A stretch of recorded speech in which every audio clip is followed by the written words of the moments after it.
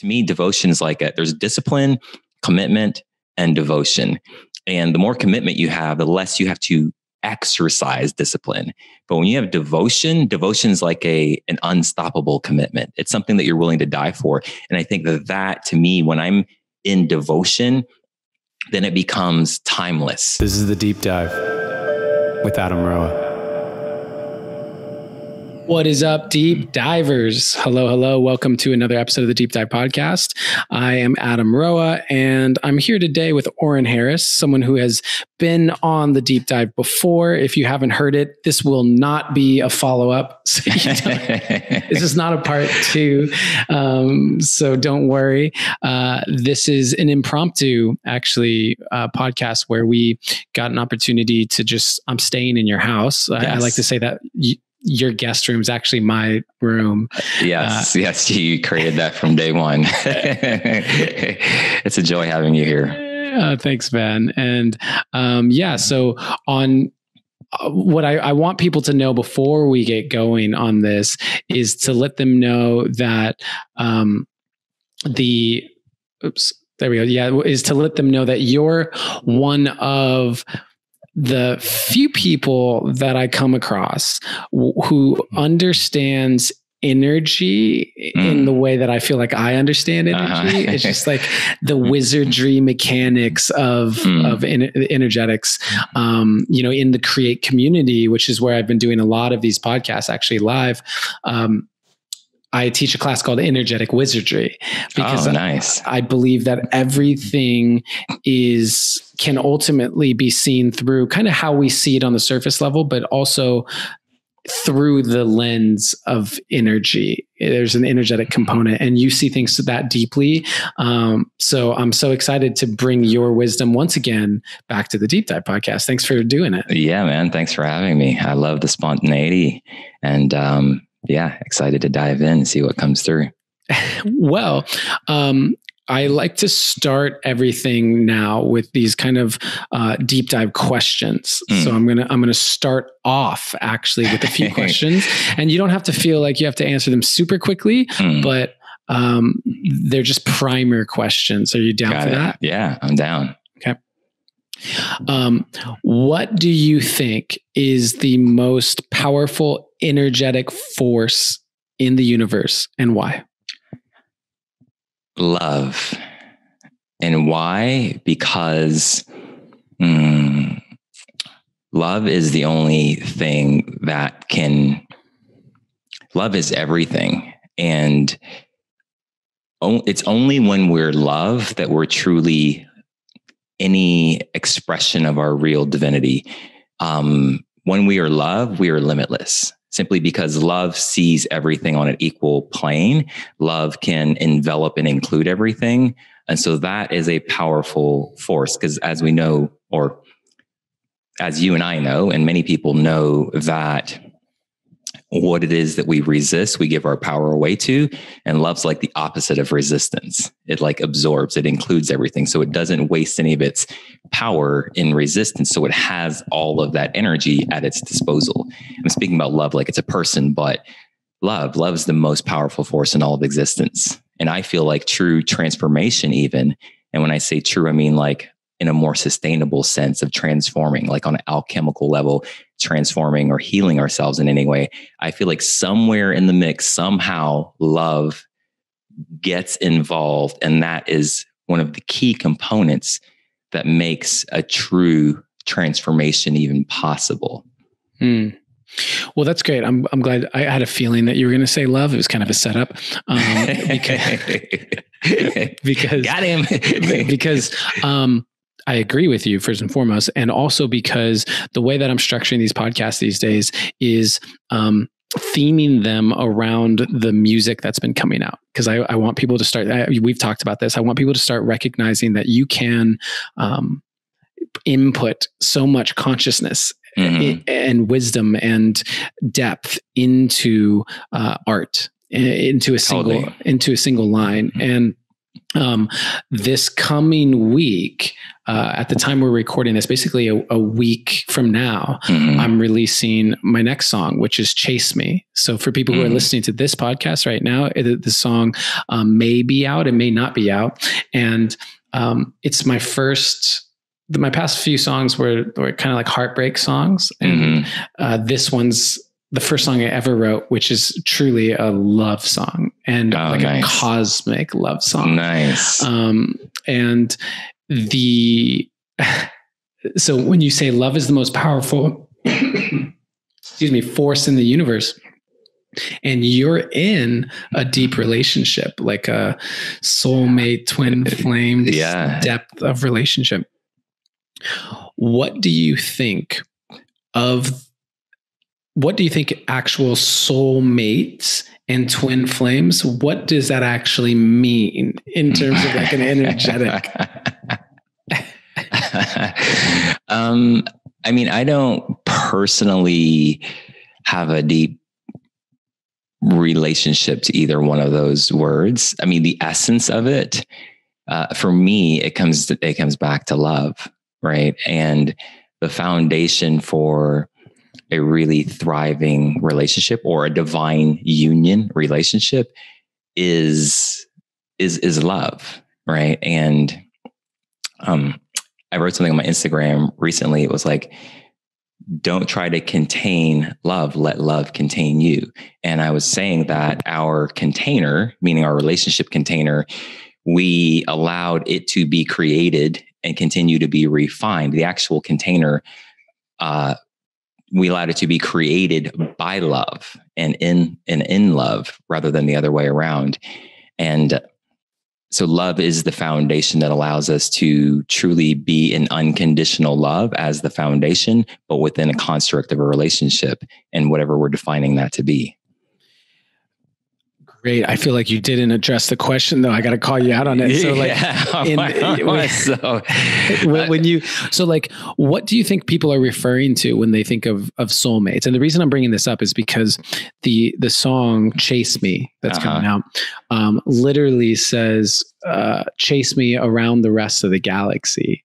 And talks about all the lives we've lived, this past life. It's like our love transcends this one single human lifetime. And I'm curious from your perspective, when it comes to relationships, when it comes to what people normally refer to as a soulmate or a twin flame, I know that you don't necessarily subscribe so much to that, but like, what do you think is the energy that people are talking about there? How do you think of a soulmate? Of like a true, like, I guess, evolutionary companion, someone who, well, twin flames were kind of like the same soul, right? And I think that a soulmate is someone that is aligned on a divine level as a partner with you. So there's an evolution built into that. There is a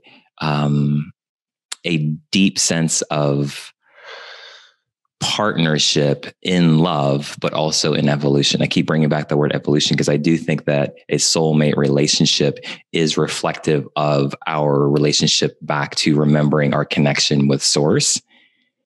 That's how I see a soulmate relationship. It's kind of like the ideal partner, like a soulmate's the ideal kind of partner to come back into union with source within ourselves, but in the relationship, and come to a place of union. If you want to look at the practical picture of it, I would say it's divine union, and that being expressed in physical form. That's what I would call a soulmate relationship. So it has everything built into it that is designed to help each individual come deeper into themselves. So I could already feel the energy in me, and this podcast is going to be me like asking you really difficult questions and challenging things. Bring it. So in terms of that, I would say that we probably both believe that you can't not have divine union. Like every union is going to be divine. You can't not have a relationship that evolves your soul. That is like evolution in motion through relationship. Mm-hmm. And so why do you think people, if every relationship is going to evolve your soul, you can't get into the wrong one. If you wind up in one and it winds up being abusive or whatever, it's still necessary for what your soul has called. Right. So in that sense, we're all soulmates.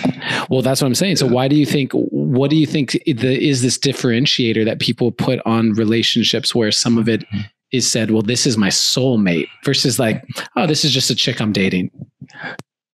Right. Well, even when you said what people put on it, that's already interesting right there, because I do think that people put things on soulmate relationship the same way they put things on love. Right. And so we're kind of defining what soulmate means to us on an individual level. What are the nuances? You know, somebody that you're like, what are the differentiators? Somebody that you're, I think on a practical level of alignment, it's like somebody who you are choosing to build something with, to build a life with, somebody that you're choosing to, that you feel in alignment with and are choosing to build with. And, I mean, that's one quality. If I jump back to the soul level, then I just think of like, who are the best like soul partners? But that's a great question. That's a really good question. Like, this is a deep dive, bro. What other kind of questions? What else are we going to do? And this is what we're starting with, is these questions now. Yeah. What do you think? What's a differentiator? You know, I think people use the term soulmate to describe, a depth of feeling, because I believe that, in a lot of ways, love has become cliche. Right. I believe that people have started to say, I love you, when what they're feeling is that like lust filled honeymoon initial something.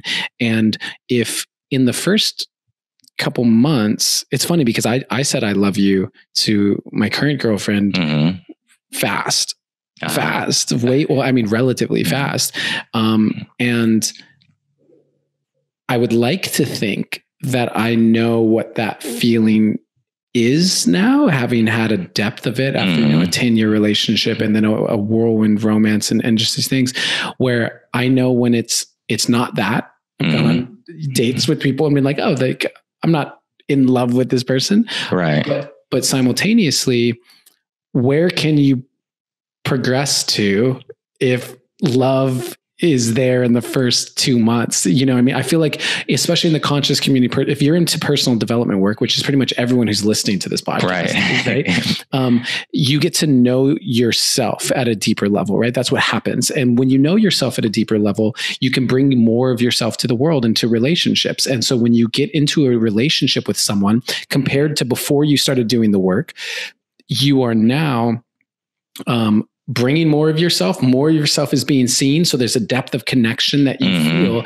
And so it is possible for you to feel the same depth of love that you felt previously much, much faster because you're bringing more of yourself to it. Right. And I think that for a lot of people if love is there, then after 6, 7, 8 months, as that deepens, we've had to find a word that makes us feel like we can describe that. And I think people will say soulmate or twin flame or whatever as a way of describing a depth to the love that they feel. So that's one differentiator or nuance. It's depth, that's something that's depth, and it's like, what's the unique quality there's like a quality. I do feel that.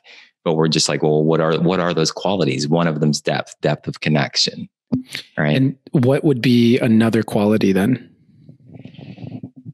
To qualify someone as a soulmate, right? Outside of depth, what would you say would be another quality? Man, that's such a great question, because it's a feeling, and I'm trying to stay away from or go deeper than even what I said. Like, somebody I want to build a life with. That's a strong differentiator. But do you have to want to build a life with someone for them to be a soulmate?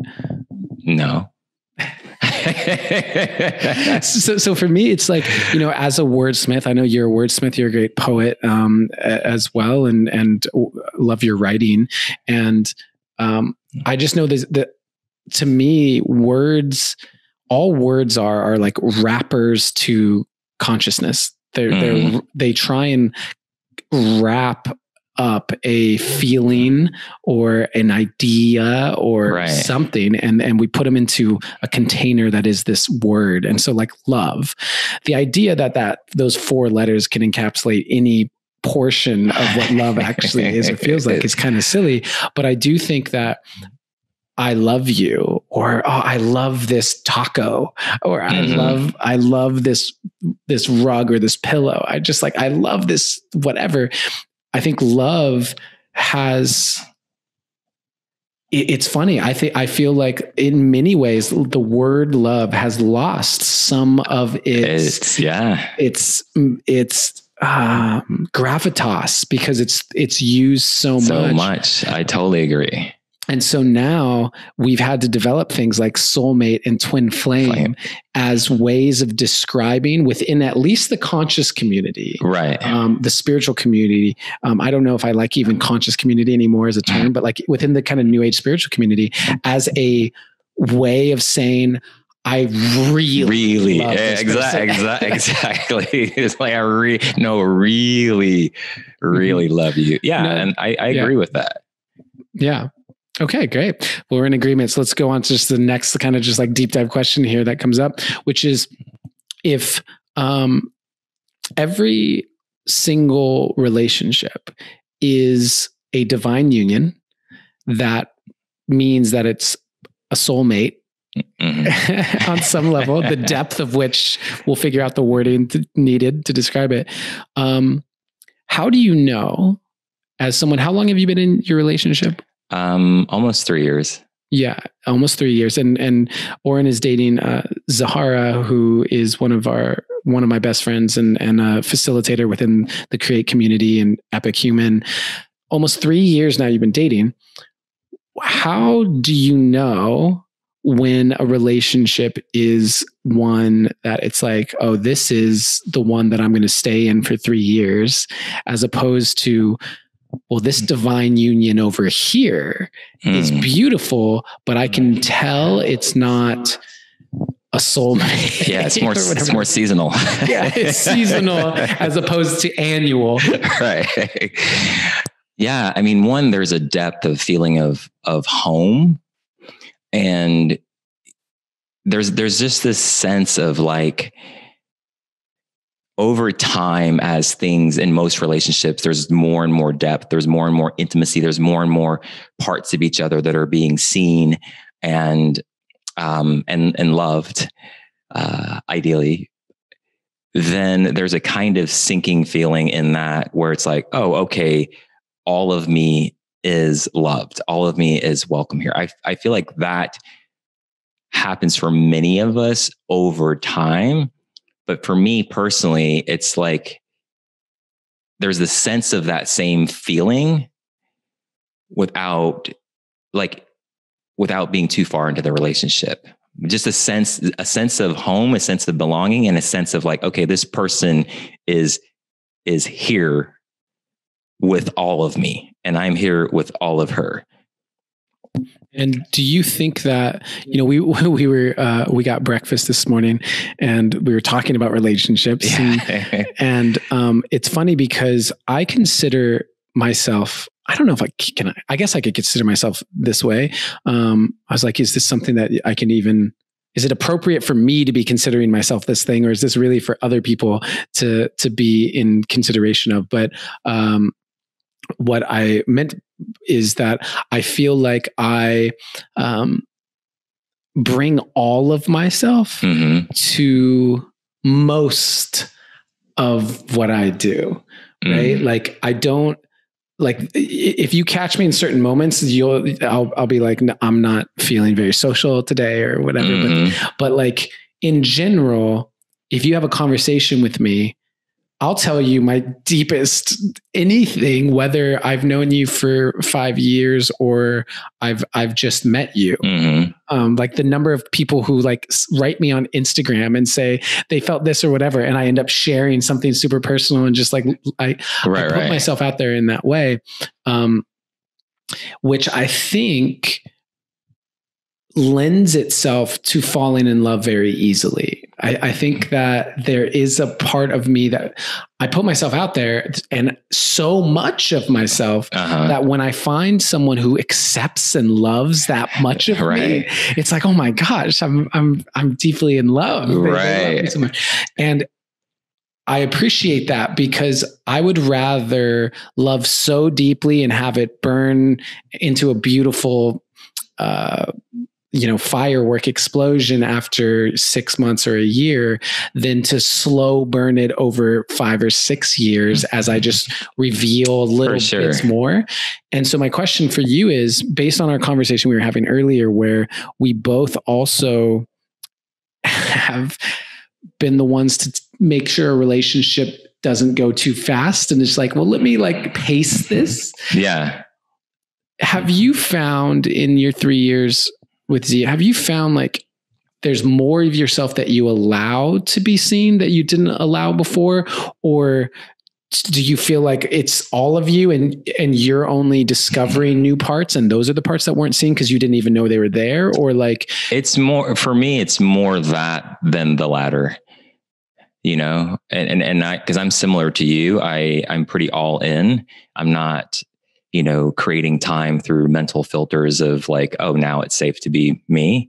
I tend to just be like, hey, let's be efficient here. Let me present all of me to the best of my ability and start the relationship there. So I do feel like it's been more of layers that are peeling back, even in my own evolution, or things that are unconscious that are becoming conscious, in the relationship. So in that sense, there's a deepening and a being seen, and there's that process.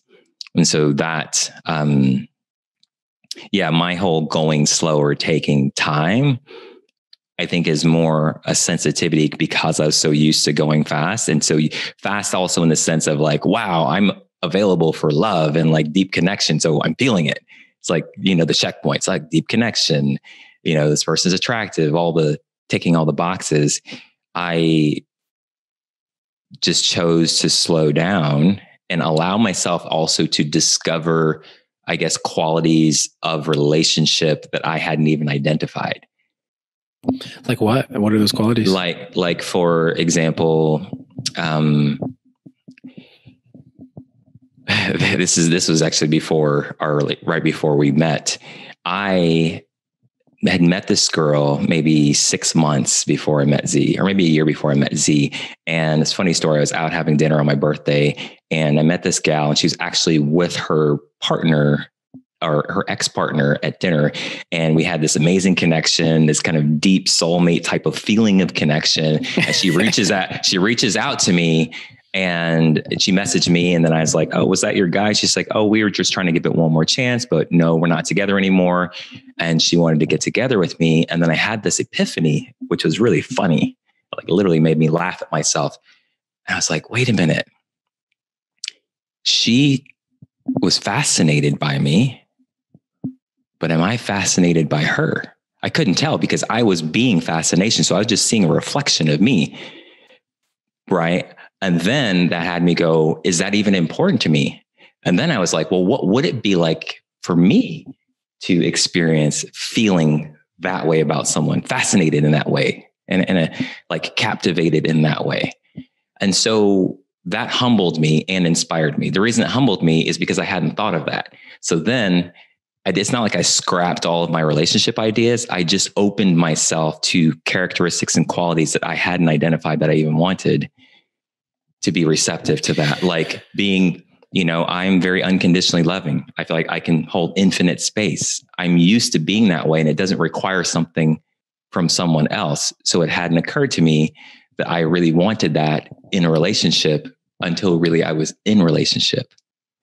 So there's two. There's one, I think you just spoke to what I believe to be the quintessential necessity of relationships and the value in relationships is like through them, you get to discover new aspects of your own self, but also human relating, like humans that develop and shift what you desire of yourself and other humans. Like you're constantly in this evolution of like, whoa, like when I think of my last 2 relationships, I know what I liked.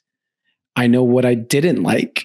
And it keeps refining. It's like, ooh, this and this and this and this. And I add to my list of what I like and what I don't like, with an openness to obviously it being different and knowing like what are the necessities of a relationship.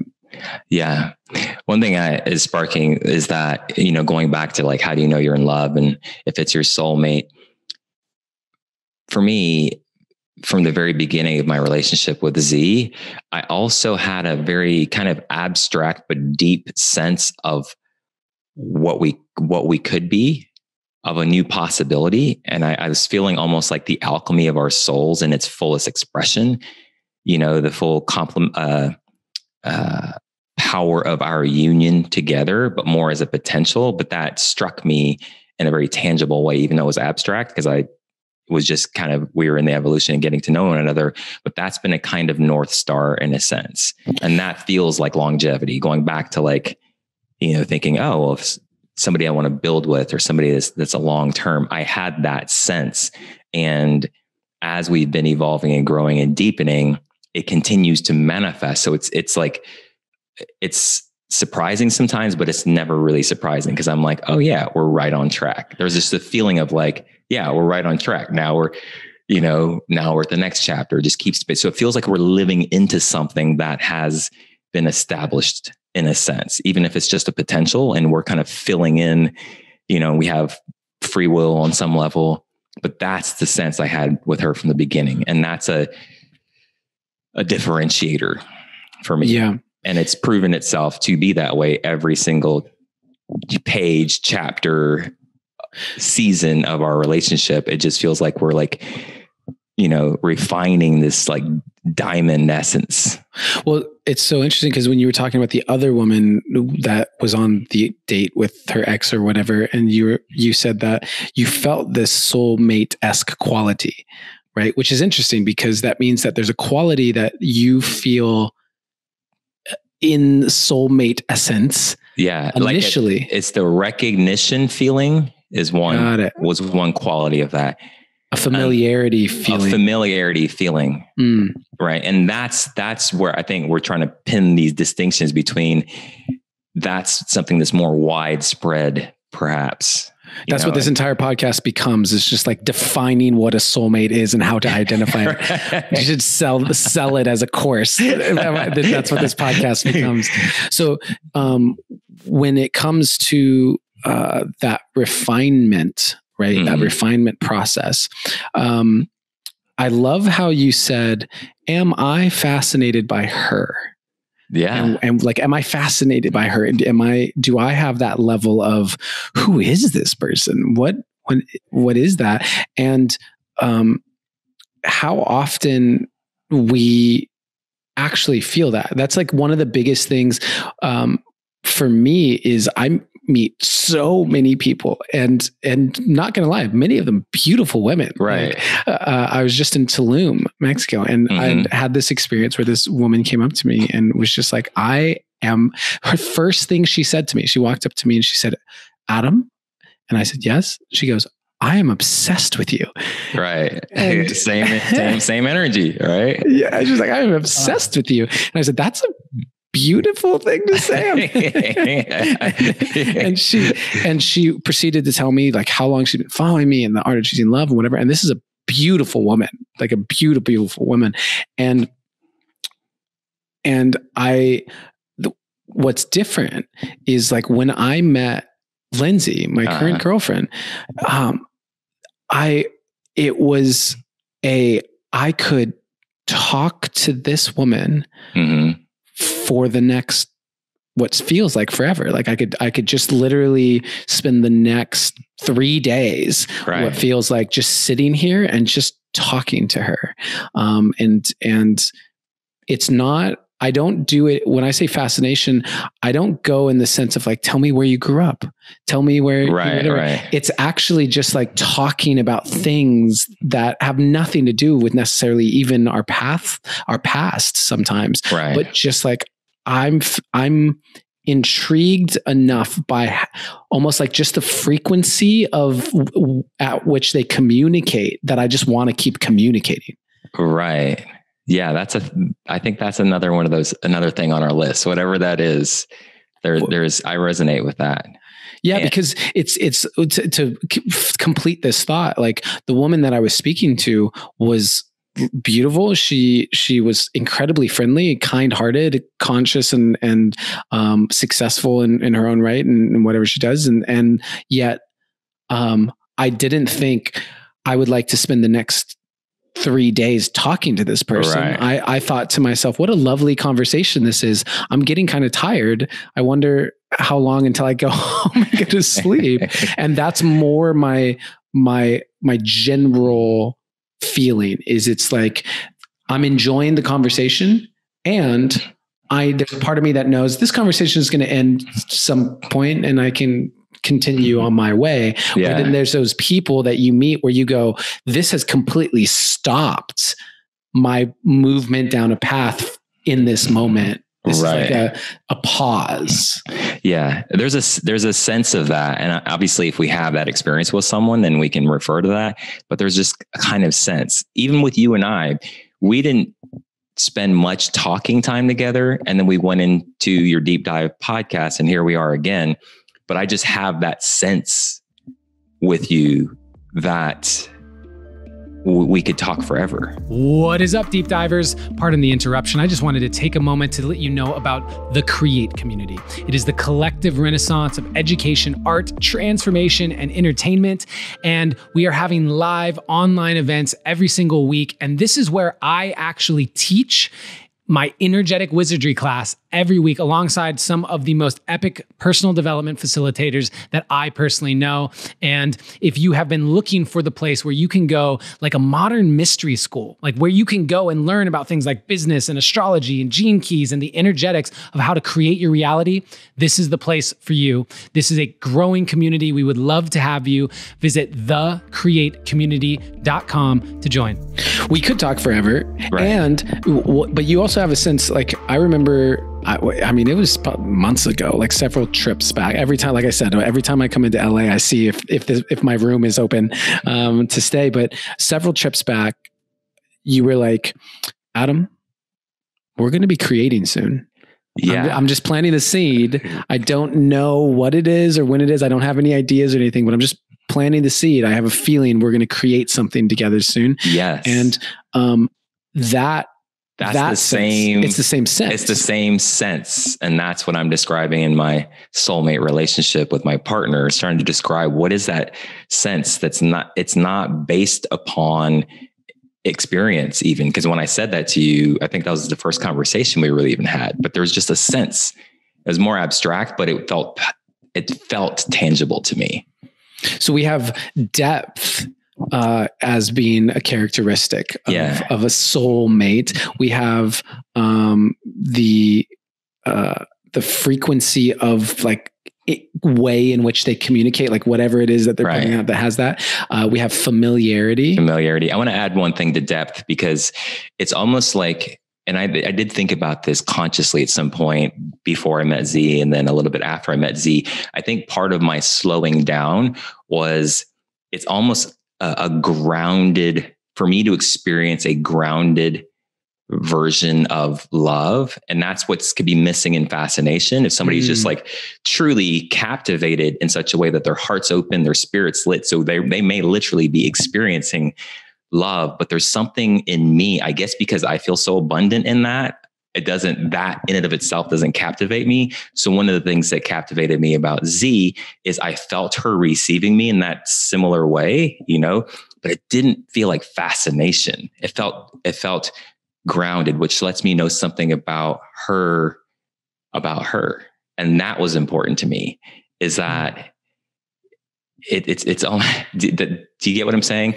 There was a groundedness. What's the distinction? What would be a word, as a wordsmith here? What would be the distinction of like grounded fascination? What would be a word? Yeah. It's like, I'll give a contrasting example. I would come across women sometimes in my past, especially when I was really like awakening and like my spirit was just radiating so strong, is I could tell that their experience with me and how I was being with them, they were like, I'm in love.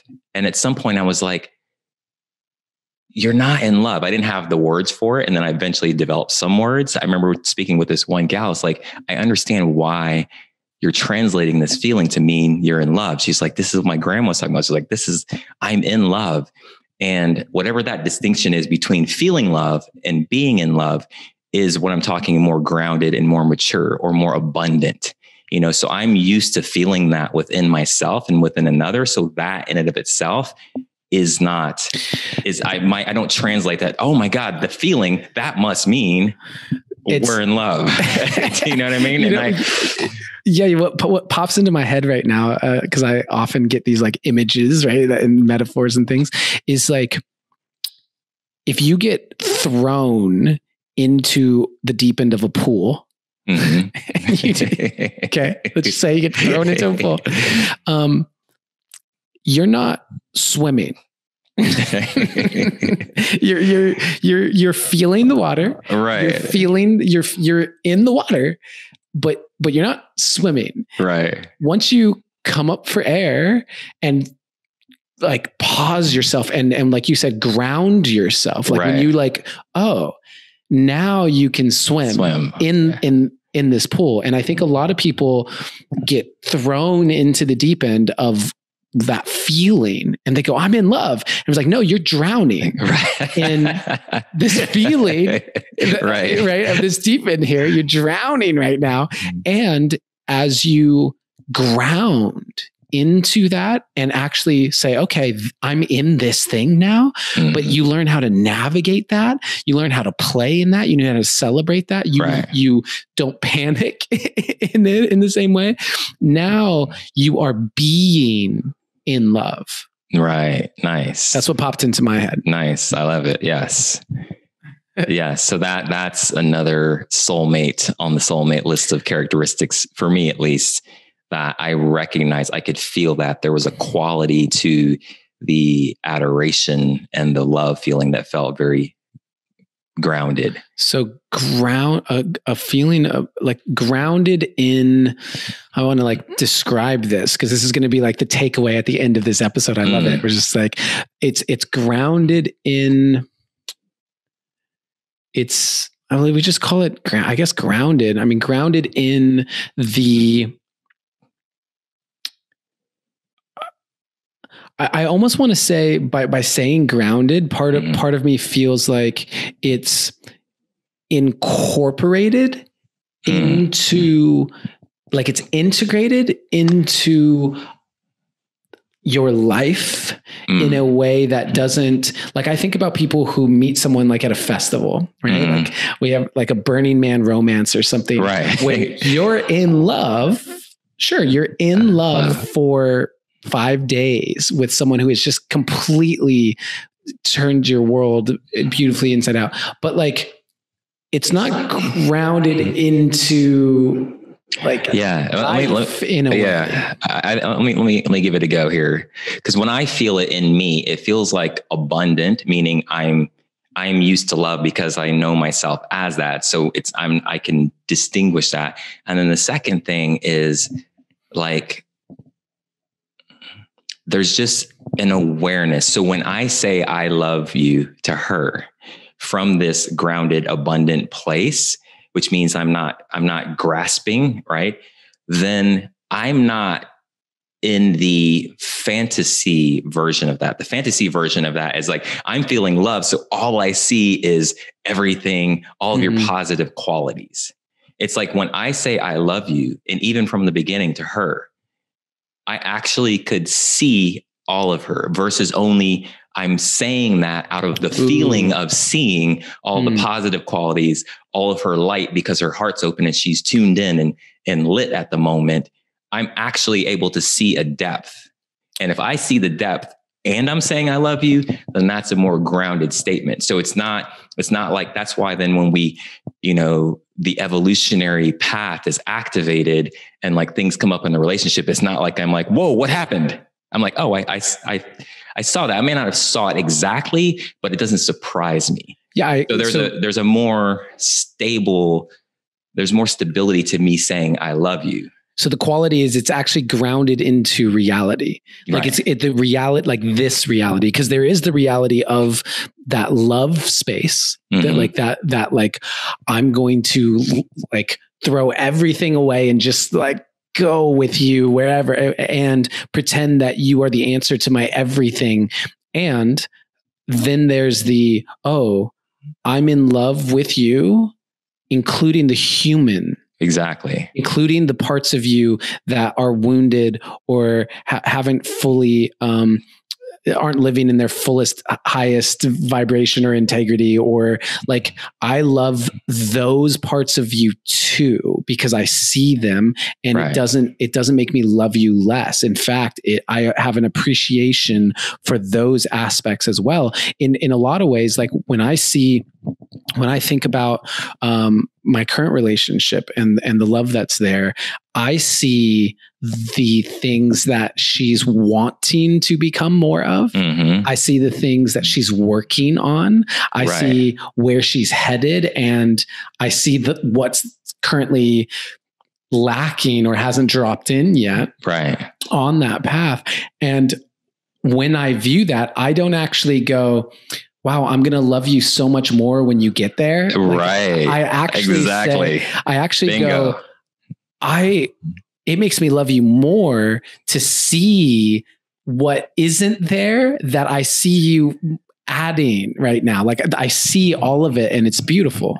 Right. And I think when you're grounded in that love, then it's the feeling for me of like, it just keeps getting better. If you're starting from a place of true acceptance and love, more holistically, then, and I guess in our relationship, what makes it also work is that the potentials I see unfolding in her and vice versa, because we're both devoted to our own evolution anyway, like genuinely, then it's not like either one of us is trying to change the other. So there's no condition on it.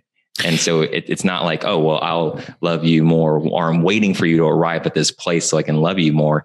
It's a genuine alignment inside of us individually to our own evolution. So whatever she sees in me and I see in her, it's not like we're dating each other's potential or kind of waiting.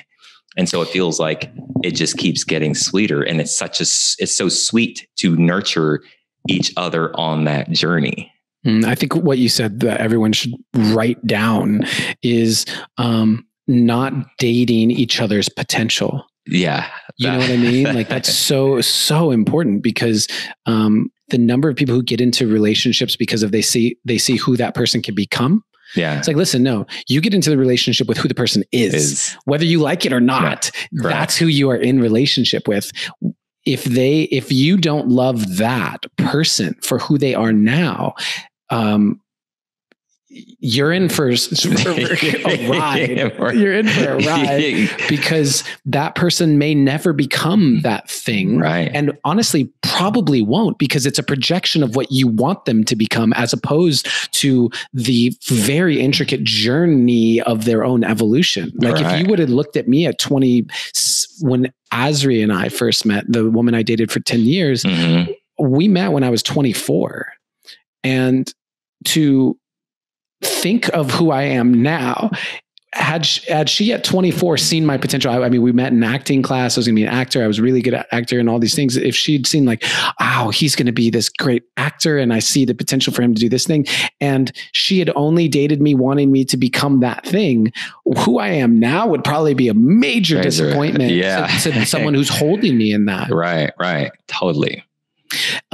So where do you think the physical comes into play in the role of a soulmate? Because I think that you can have soulmates that are of either sex, right? Like a man can have male soulmates. Like you're just like soulmate. Right. But there is a distinction when is the physical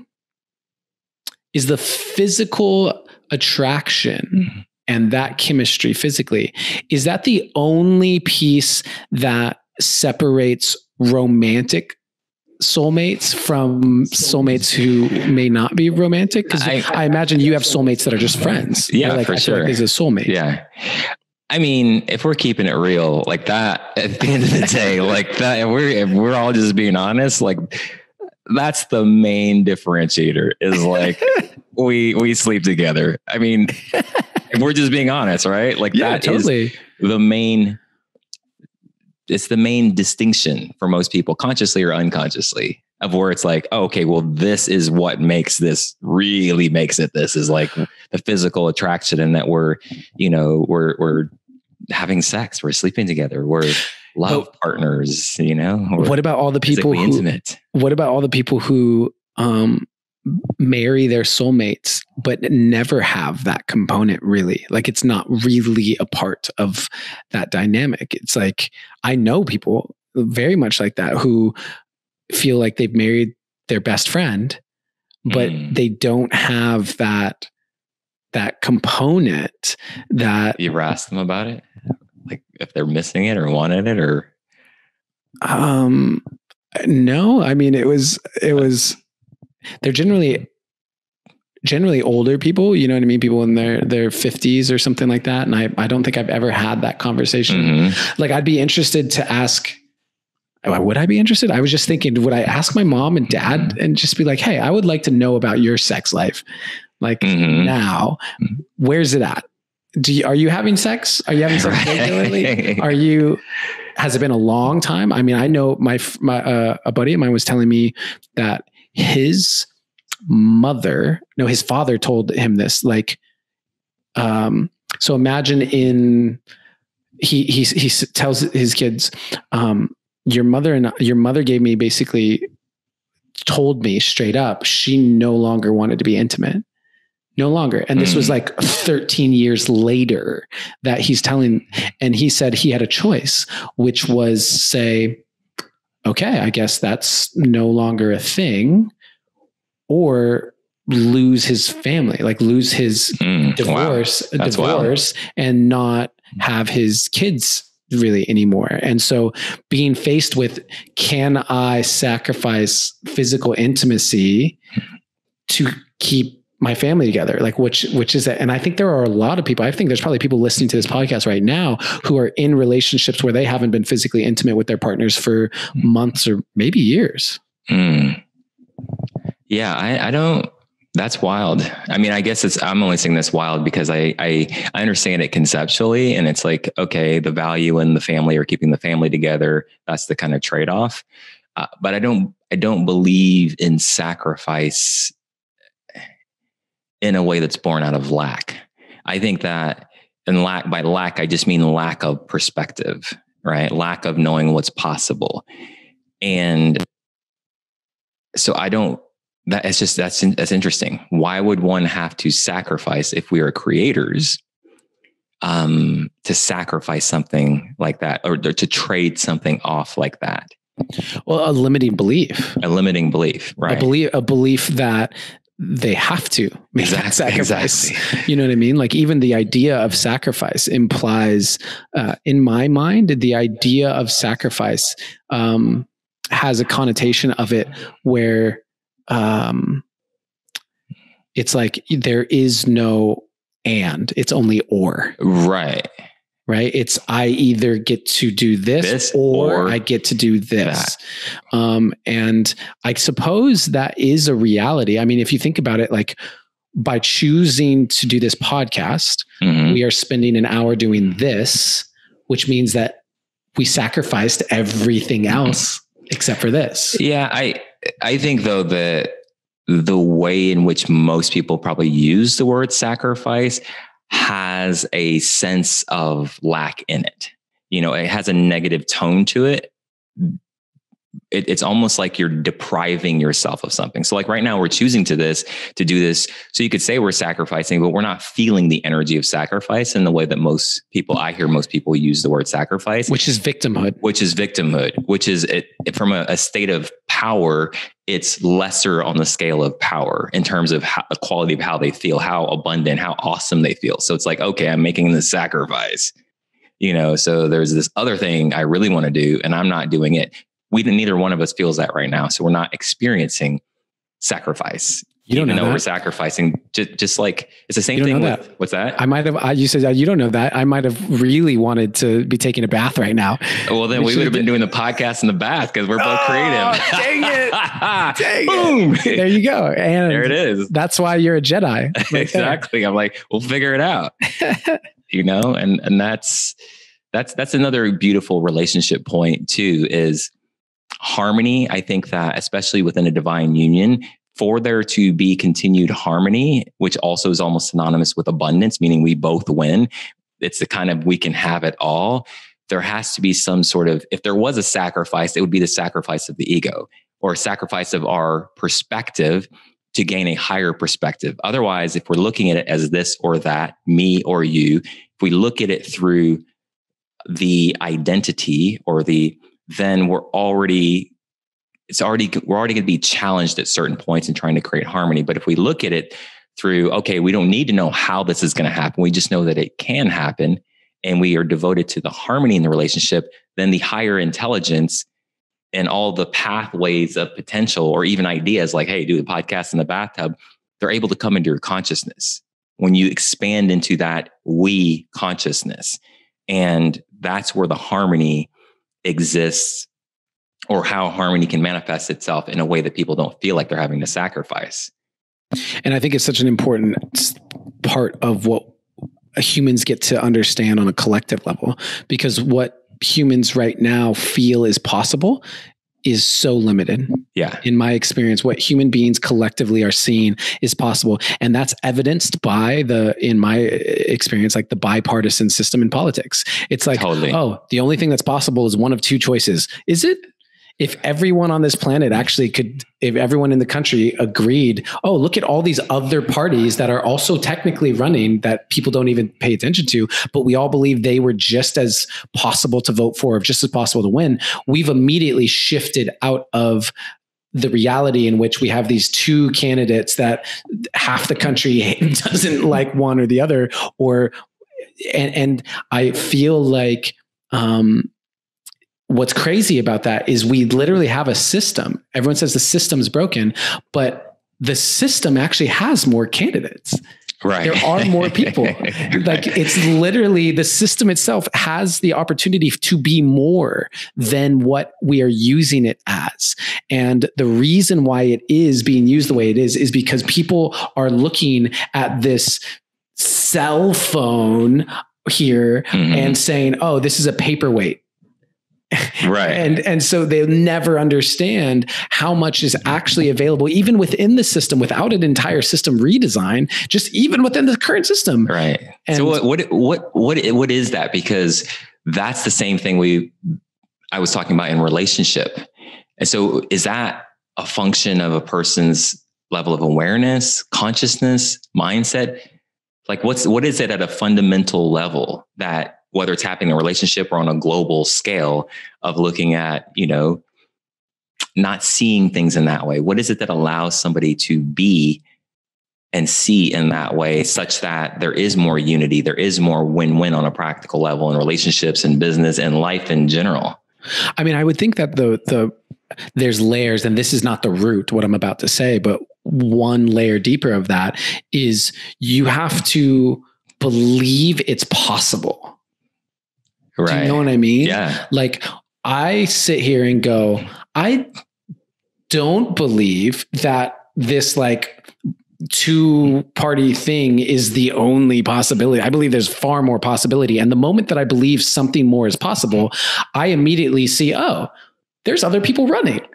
Right. But I think that you and I operate that way, not just in relation to relationships or politics or this or that or the other. It's just a fundamental way of seeing. Right. And so that's why I'm saying it's not evidence is not needed for that attitude. It's the attitude itself that produces the possibility and then the evidence. So there doesn't even need to be a reference point to believe something's possible. Well, I I think that for me, I can relate it back to I was consistently looked over in life. And primarily because of how small I was physically. That was like the primary thing. Is that why you didn't play basketball? Okay. I did play basketball. I played basketball at a young age. I was a really good point guard because I saw the flow. Totally. I could see people that moving. And so I just could like bounce passes through traffic. Like Pete Maravich was one of my favorite pistol beat. And like, because I saw flows, I was a great passer and I could put the ball where people were going to be instead of where they were. And yet I stopped playing basketball in 7th grade when everyone started to grow and I didn't. Right. And so, but like from basketball to girls who would look at me as like the cute little kid where my guy friends are like getting armpit hair and like growing 7 inches. I'm like, what the hell? And so then I'm looked over as being like, well, he's not the mate. He's the friend. And people, adults seeing me, who I'm thinking of myself as I have more intelligence than a lot of the adults that are surrounding me at like 13 or whatever. And yet they're treating me like a child. And because of how I looked, you know what I mean? Put me behind a wall, change my voice and let me talk to them. They would think I'm an adult. Right. And because of that, all of these factors, I had to, in order to become this person, I had to believe anything was possible. I wouldn't allow myself to take on the limitations that other people seem to assume about me. So I know that for me, it started from almost like a ego self-protection mechanism of I have to believe everything's possible. Otherwise, I'm going to take on the belief that nothing's possible. And I refuse to let people do that. So I had like this chip on my shoulder. I would say that started it for me. It's transitioned into a much healthier dynamic, but that's where it started for me. Got it. And how do we awaken that more like on a collective level? Well, let's take that's a away big question, but if we take out the part of me that felt inadequate, right? What I can say, and saying it in a way that maybe is a little bit more helpful or like positive. I don't like positive, negative, but you know what I mean, is I wanted more for myself than what other people saw for me.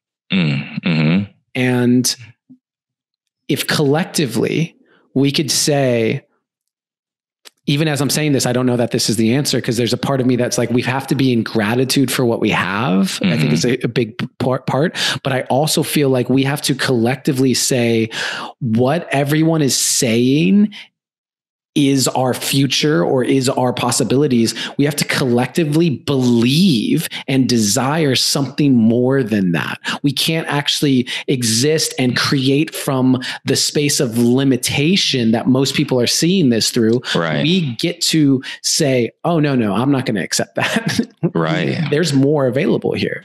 Yeah. And choose to create, to create from possibility.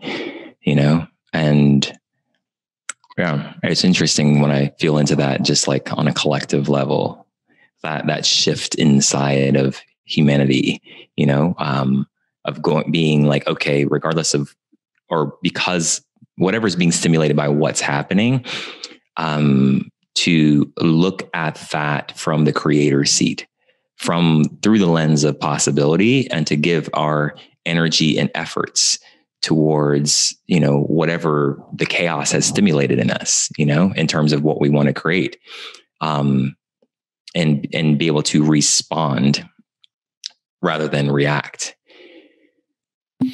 I agree with that. And I think that we are, I believe that's a big part of the reason why coming full circle to how vulnerably I share and just like how much I bring of myself to everyone, is I feel as if one of the natural tendencies is to see someone like Michael Jordan and go, I love how I just humbly compared myself to Michael Jordan somehow. That was smooth, bro. That was smooth. Props. I said, but you see someone like Michael Jordan, and there's this assumption of like, oh, like that's just who he is. Like that's just who he was born to be Michael Jordan. And you see, with Michael Jordan, if you go into his story, you hear about him being cut from the basketball team and different things. Granted, he also grew like 6 inches that summer. It's a part that people don't tell about the story, but there is other aspects. But because I may have gotten cut and I didn't grow 6 inches that summer. So, but my point is like when people see what I'm doing in the world, I don't want people to go, he was just born to be that. Right. He was just naturally always that. I share as openly as I do so that people can see I had to work my ass off to be this person. Right. I had to work my ass off to feel like I could open my heart. I had to literally learn how to feel my emotions on a very technical level through acting because I'd shut myself down so much. I had to be in a 10-year relationship with a woman who consistently had such depth of patience to my process of slowly opening my heart. Like that process of becoming this person and this human who now does all these things that people see. I want people to understand what went into that because I think that when you see that, you understand more of what's possible as opposed to just what most people will do when they see Tiger Woods. I compare myself to black athletes. Yeah, I see a pattern here. Black legends. But you see, Tiger Woods go out, or Justin Bieber. Let's go with let's go with Justin Bieber. With Justin Bieber, yes, he was born with an incredible amount of talent and an affinity to music. And that dude was working on it and practicing since he was like 3 years old. Right. He was playing instruments. He was singing. Most people have seen that YouTube video of him like on the street playing and singing guitar at like when he was like 10 years old or whatever. Yeah. But how many of us, even now at 35, I wouldn't go and play my guitar and sing for change on the side of the road. Right. Now it's like that courage to step into that and that practice to do it from such a young age is a huge part of why he is who he is now. And people need to see that. Yeah. It's interesting to see how that quality of, I'll just say devotion or, healthy obsession arises. It can arise out of trauma. It often does. It can be cultivated by, exposure, conscious parenting, mentors. But I feel like everyone has that in them. Because I know for me, it's like it has awakened in me the devotion. Because to me, devotion is like there's discipline, commitment, and devotion. And the more commitment you have, the less you have to exercise discipline. But when you have devotion is like an unstoppable commitment. It's something that you're willing to die for. And I think that to me, when I'm in devotion, then it becomes timeless, meaning there's not a fixation on how long it's going to take me to get to the goal or to win the game or to learn the skill. Devotion to me is also transcendent of success and failure, meaning I may want to succeed. I may not want to fail. But with the quality of devotion, there's not as much attention on that. There's just total immersion in the obsession of whatever it is that's being done. And I'm just curious about how to consciously cultivate that or awaken that in someone, and just reflecting on how has that been awoken in me and in you or other high performers that I know. But I feel like that devotional quality is what opens us up also to the infinite and opens us up beyond ourselves. Because it's like the self is willing to die in devotion. It's like a mom who's devoted to her children. She could not, she could lose all of her money and lose her house. And she may have a lot to figure out. She may be scared. She may be terrified. She may not know what to do. But there's something about, I will feed my children, even if I have to die. I will take care of my children. That's the quality of devotion. And it's a transcendent quality that I think it has the capacity to take us beyond the self, because the self is where, it gets too uncomfortable, or it gets too hard, or it's taking too long. So I just need to stop. So I'm just curious, if you have any thoughts on that, how to awaken or cultivate that in a particular area of your life? I've been looking at that recently. Like I was telling you earlier, we're talking about flow. I was like, I've had a devotion to the fundamental principles that has allowed me to be in flow consistently. So the result of that is me being able to be in flow. But the training, I've been devoted. You could say I've had a healthy obsession to that. I've had a kind of, I don't know. And that's resulted in these things. Yeah, I think there's a lot of factors that are going to go into that strength of devotion. I think one of them you hinted on and touched on is seeing results. Like, I think that's a big piece of it. I think that it starts with faith. I had an Instagram post recently about faith, and faith being belief in something you can't yet prove. Right. And I think that aspect of it is huge. And I truly believe that faith will, with no results at all, will probably run out for people. It doesn't have to be huge, but just like little moments where you're like, oh, that's an example of what I believe, and it reinforces it. So I think there's a lot of little things that contribute to devotion in that way. But I think probably the biggest one is people get to find that thing that's bigger than them. Right. Because that's the thing that you're willing to die for. And die in a practical human sense means just be uncomfortable, be deeply uncomfortable. It's like the uncomfortability itself is not the stopping point. It's like, I'm going in that direction. Like, I'm devoted to love. So in my relationship, it doesn't matter how difficult it gets. I'm not negotiating whether or not I'm moving in the direction of wherever love is trying to take us. Yeah. And I think that for people who don't have devotion to something, they need to find it. And the way to do that is to explore self-expression.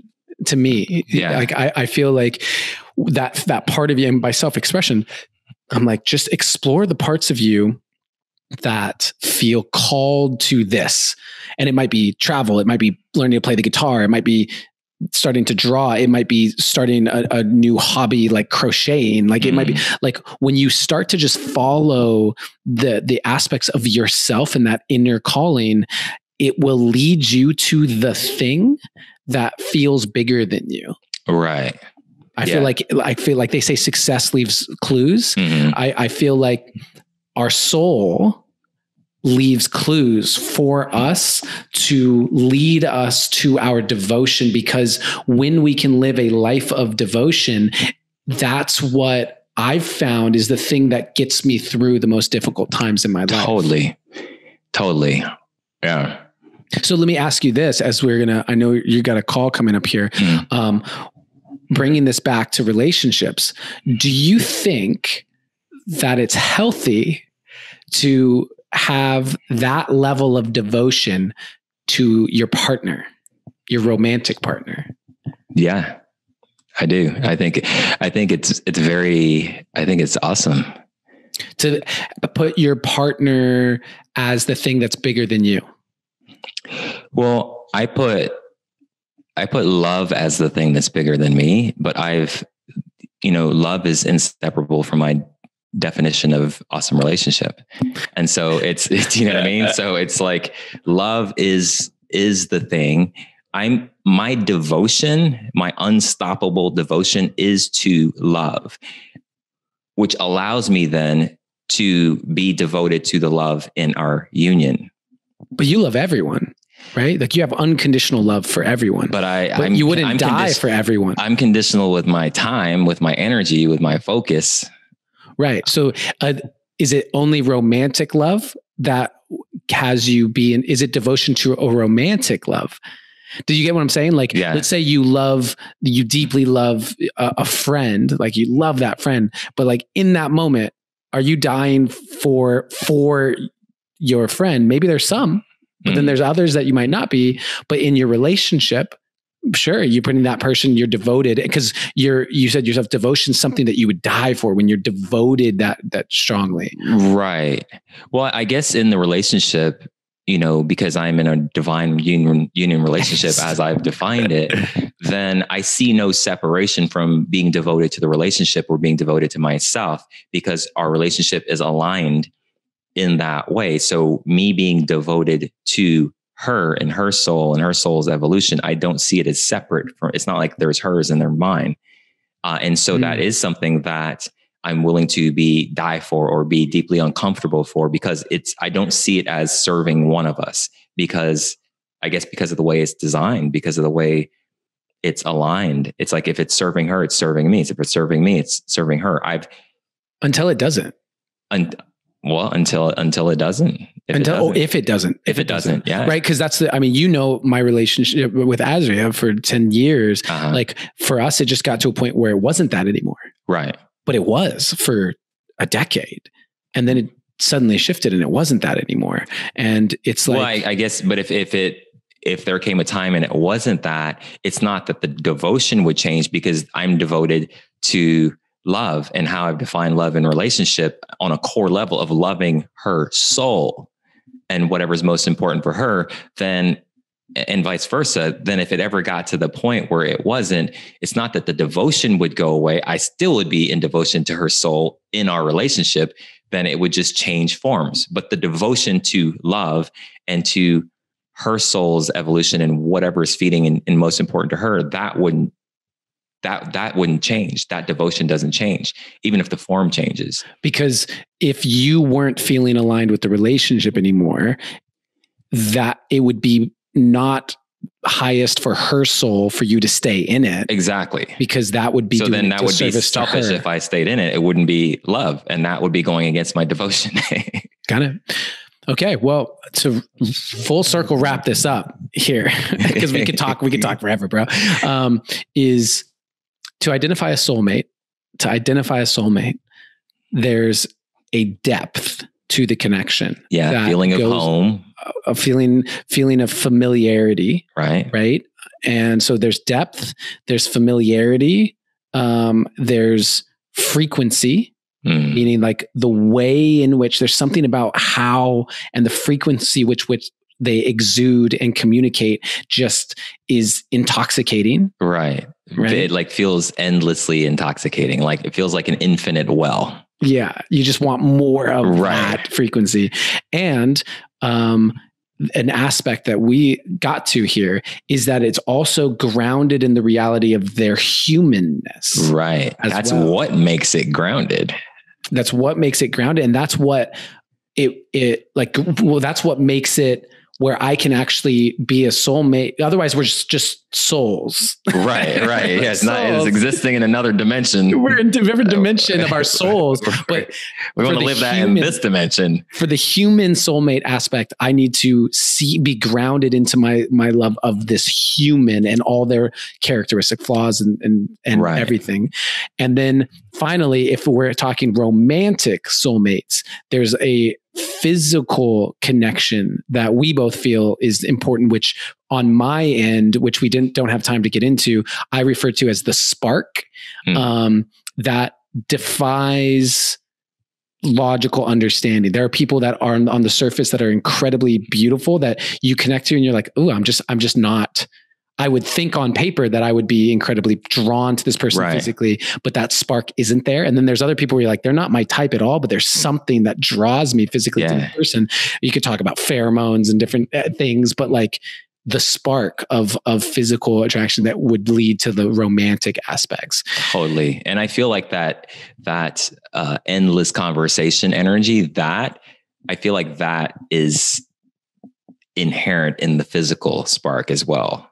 In terms of the magnetism, fascination, even just in like communicating, I feel like that's a quality that's in the physical magnetic attraction. It's like our bodies want to communicate in right. It's like a physical expression of that. Got it.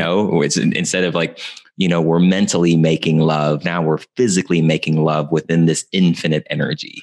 Totally. And which has its own deeply layered aspects to it in terms of maintaining that sexual chemistry and polarity over time, and just like so much, which we just don't have time to get into today. But yes. I do think we've done a pretty good job of helping define what a soulmate is. Yes. Well, an undertaking that was pretty well done, if I say so myself. Well done, Oren Harris. Thank you. Thank you for the challenge. Yeah, you really brought the questions like, that's a great question. Yeah, thanks for diving deep with me today, and everyone listening to this. Why don't you let people know where they can, find more of your stuff, what you got going on? Yes. So my website is orenharris.com, ORENHARRIS.com. I'm at Oren Harris on Instagram. I post there daily. And I'm also Oren Harris on Facebook. Those are the top 3 places to find me. There it is. And for all of you deep divers who've been in on this conversation, please help spread this out. Spread this out. Make sure that you send it to a friend, send it to your soulmate, and honestly, have discussions around this. More than anything, I would love, I love hearing that this led to powerful conversations. And if you share it on social media, share it with like your own thoughts around it. Tag me in it. Let me see what sorts of intellectual, emotional thoughts and processes come from this conversation. Because I know Oren, you tag Oren as well, because this is just such a great conversation to continue as we collectively move into that space of even more possibility together, and we just fall in love more deeply with all of our soulmates that are out there. Yes. Thank you everyone for being a part of this. I want to remind you that always, in all ways, you are seen, you are heard, and you are loved. I hope you have a beautiful rest of your day.